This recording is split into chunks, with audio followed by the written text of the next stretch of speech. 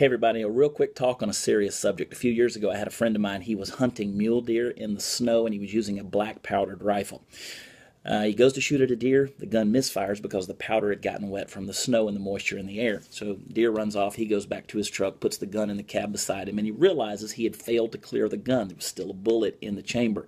So he decides to roll down his window and just shoot the gun down into the ground, into the snowbank. So he grabs the gun, and when he's putting it towards the window, boom, the thing goes off right by his head. Fortunately, the bullet did not hit him and he was unharmed, but it scared him half to death.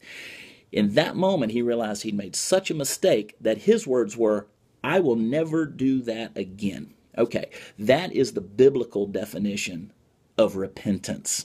Big word, simply means I'm changing my mind about my actions. I'm never going to do that again.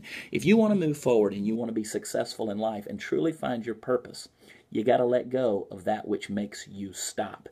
I know for me personally, there's been a lot of things throughout the years, and especially recently, where I was holding on to some things that were a big mistake. So I want to let go of the things that make me stop, and I made the decision there's a lot of things I never want to do again.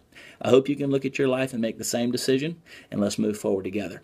I love you guys. Thanks for watching, and here's that awkward moment where I reach towards the camera and turn it off.